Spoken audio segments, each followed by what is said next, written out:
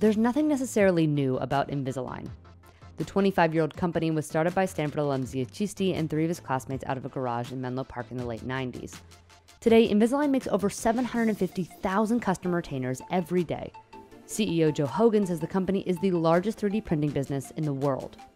It took 10 years for Invisalign to reach 10 million customers. But something happened when we locked down.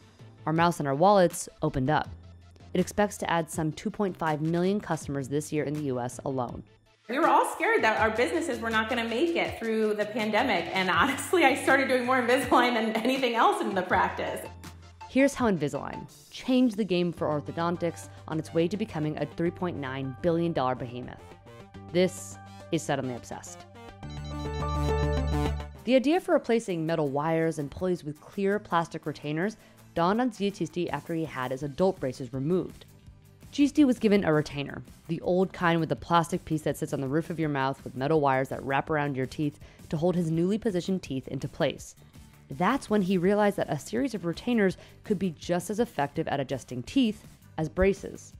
So he returned to Stanford along with 3 classmates and some support from the university and began writing a program to 3D print a series of clear plastic retainers that would ultimately become the Invisalign system, and he formed the company Align Tech.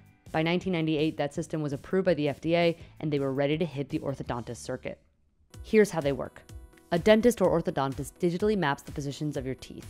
That information is fed through a series of algorithms to see what your teeth would look like if they were perfectly matched. An artificial intelligence-based program then reverse engineers the movements to get to that outcome.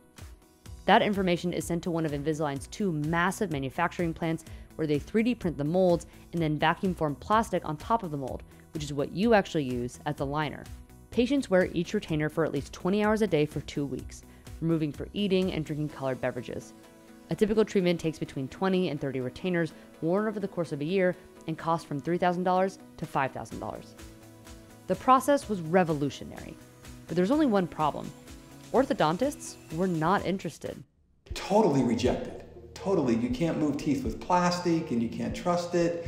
And we were learning along the way, right? We didn't come up 25 years ago and know how to do any set of teeth, right? There were just simple cases that we were doing, but we were rejected completely. And it's one of the reasons we have such a strong brand today is because we had to advertise directly to consumers in order to put pressure on dentists and orthodontists is to use our product line by consumers asking for it.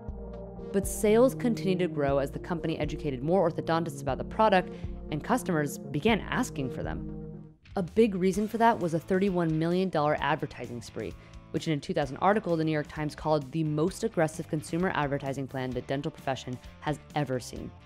And that actually pales in comparison with the $250 million it spends a year on marketing and advertisements today. Chisti had a clever trick to catch the attention of VCs. At the end of his pitch, he'd pop out his clear retainer. He had been wearing Invisalign the whole time. It gets a good reaction, he told the New York Times in a 2000 article. That buzz attracted investors who pumped about $140 million into the company before it went public in 2001 with a valuation of $1 billion. But even though the company was spending heavily on marketing, customer growth came slowly. In 2002, Invisalign had about 80,000 patients. At the end of 2004, it had 175,000 patients. Well, I think the first 10 years it took us to get to $1 million, a lot of it was just learning how to move teeth digitally. We could do adults in simple cases first, where you have a big space between your 2 front teeth and you can close those and whatever. And gradually we learned how to rotate molars. We learned how to extrude and intrude teeth. Chisti left the company in 2003 after a dispute with his investors, but went on to form a similar company called OrthoClear in 2005. After a series of back-and-forth lawsuits, Align Tech ended up settling with OrthoClear for $20 million.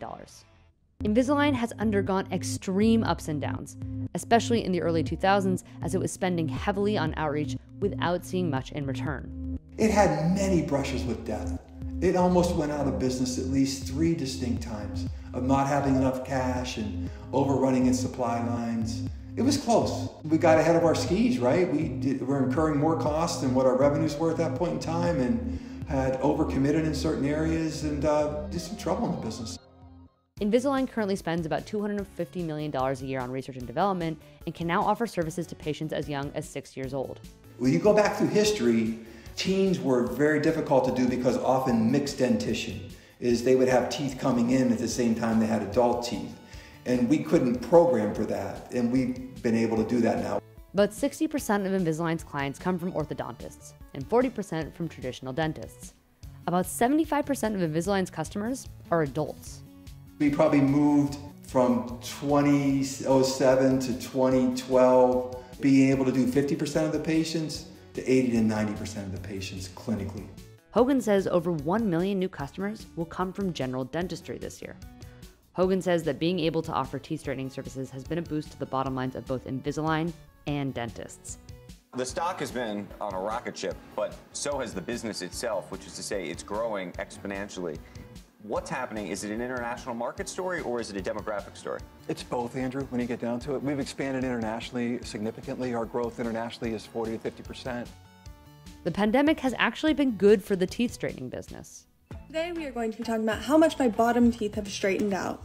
This was the before. You see how it's all types of crooked? And I found this wonderful picture of me mid-yawn. Well, this is my teeth now. They have improved a whole bunch, and I'm not even done with my treatment yet, but they already look so much better. While it took Invisalign 10 years to get to 10 million customers, it gained 2.5 million over the last year alone. It turns out a lot of people use the isolation of quarantine and perhaps their stimulus checks to straighten their teeth. In March 2020, order volume had dropped to 15% of what it was the year prior. But by October 2020, earnings were 4 times analyst projections. And by April 2021, the stock was up 400% from its bottom in March 2020. People were sitting in meetings all day long, and I was as well. I was always on Zoom talking to other colleagues and dentists out there, and all you do, you stare at yourself when you're on the screen. And so we found that so many patients were coming to us wanting to finally do something about it. I don't know if maybe the mask helped people because a lot of people were wearing masks and so they didn't care if they had stuff on their teeth or in their mouth. But competition is growing. In 2018, Smile Direct, a direct competitor with a cheaper price tag, received a $380 million cash infusion, pushing its valuation over $3 billion. The startup, founded in 2014, sells teeth aligners directly to consumers for $1,950. A 24-month payment plan comes to $2,386. Align Technology acquired a 17% stake in Smile Direct Club in 2016. As part of a patent infringement resolution, Align Technology acquired a 17% stake in Smile Direct Club in 2016. That agreement turned sour when Align Tech was accused of breaching a non-compete clause in the contract by opening 12 brick-and-mortar locations in an effort to grow its direct-to-consumer business, which was too similar to Smile Direct Club's Smile Shops. Align was ordered to close the stores, and the business relationship between the two companies is over. But Hogan says that there's a big gulf between upstarts like Smile Direct and Invisalign. Well, I mean, the game plan is, it's not real sophisticated, okay, we have 25 years of experience, and just what you caught, how do you scale to 750,000 unique parts a day? We have the world's largest orthodontic database, so we should have the best algorithms to move teeth because we've seen more teeth than any other company in the world. We still have 800 patents out there that we can enforce at different times if we need to in different areas, but that's not the story. The story is a market size I've never seen about. It's an orthodontic revolution. By market size, Hogan means that there are hundreds of millions of people in the world who want straighter teeth and can afford to get them. 75% of the people out there have crooked teeth. And so there's 500 million people that can afford to have their teeth straightened that should have their teeth straightened.